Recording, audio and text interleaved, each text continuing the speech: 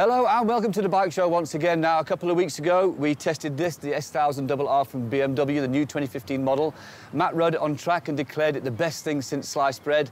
I rode it on the road and screamed a lot. But at the same time, we did say that a couple of weeks' time, the new R1 Yamaha was going to be launched. So is it possible that the BMW has had the shortest reign at the top of the heap for any bike ever? Matt and Donovan were in Cape Town to find out. The R1 is, and there's no getting away from this, a bit of a legend. Much of that legend was built by this, the first R1 that appeared way back in 1998. I went on the South African launch of it back then, and it was an absolute revelation. A huge engine, a bulging mid-range, and all in a very small package.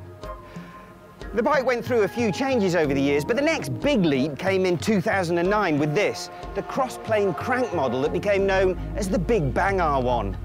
Decent mid-range, beautiful looks, and it made one of the best sounds in motorcycling.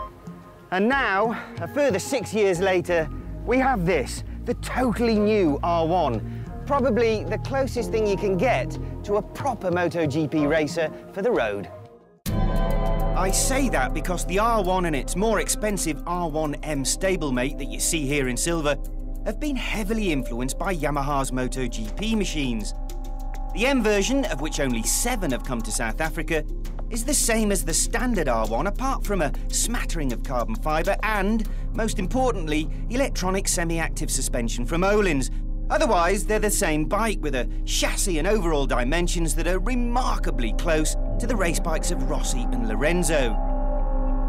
South African Dave Freeman has worked in MotoGP and was at the R1's world launch in Australia. So we asked him whether this new R1 was designed as a road bike or as a race bike.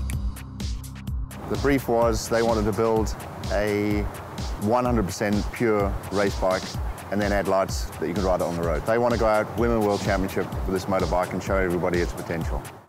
If you think it looks familiar, that's because it's a close copy, at least visually, of the MotoGP race bike. Very close. Body styling with the air intake in the front. If you look at it from the front profile, you'd say it looks like an M1. And a lot of the engineers that were working on the M1 project ended up on R1 project. The engine is an evolution of the existing cross-plane crank model, made more lively by new materials and technology. Mainly materials and lightening everything. You know, the old engine was heavy, the old bike was heavy, so it had to go on a diet.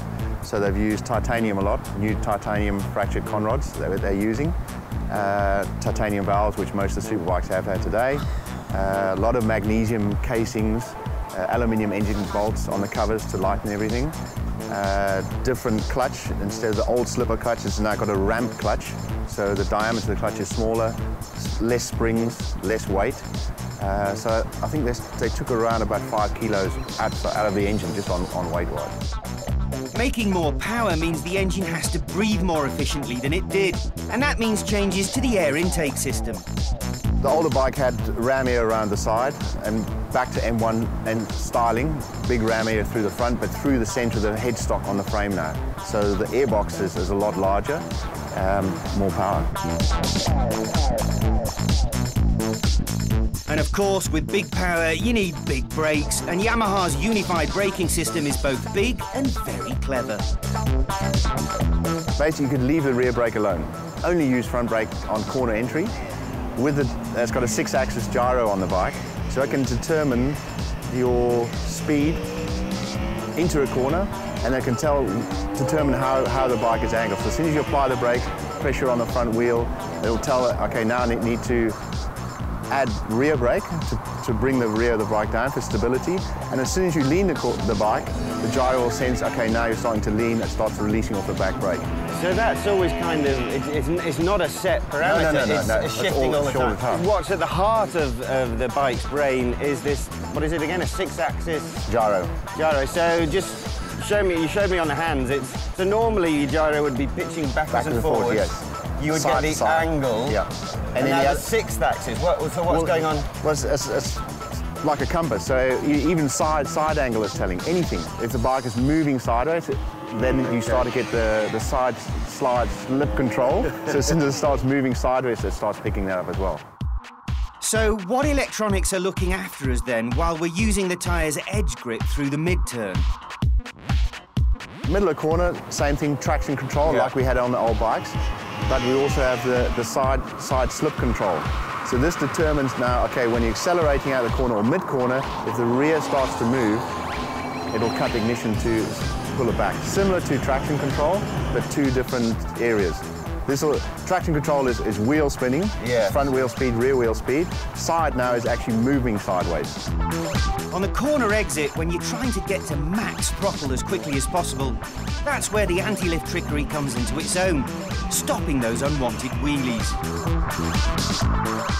Exactly that. So you can hold it out of a corner, you can hit a bump, hit a curb. It's not ever going to go over backwards.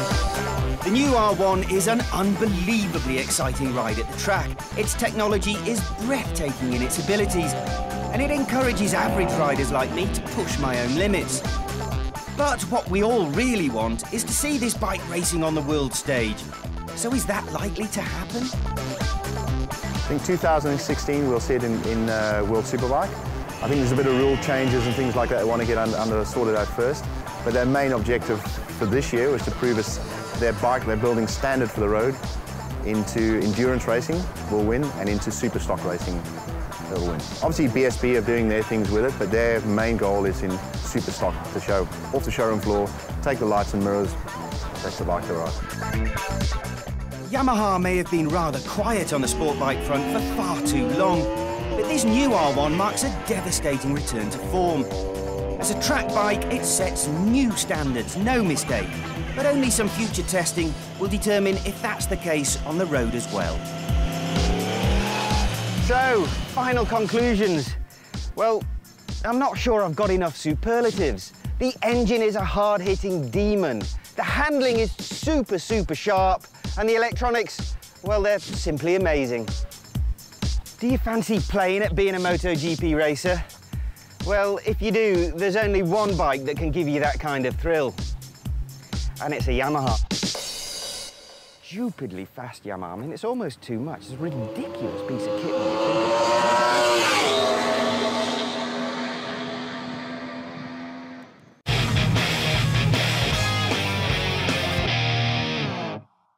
about it. Okay, welcome back. Now, that was quite a lot of muttering at the end of it. Are you getting old? What do you mean I'm getting old? I was old a long time ago. Is this bike too much for you? Oh, that's a leading question. Over to you, Donovan. To be honest, I'm a lot younger than him. I'm the youthful one in the show. And I was stuffed after that bike, really. It's the first time in history that I've actually been stiff after a launch. And you've been to a lot of world launches. I was at the BMW world launches. I went to a BMW Racing world launch. I've been to the Ducati world launch. I've never been stiff. And yet, the bike's actually remarkably easy to ride.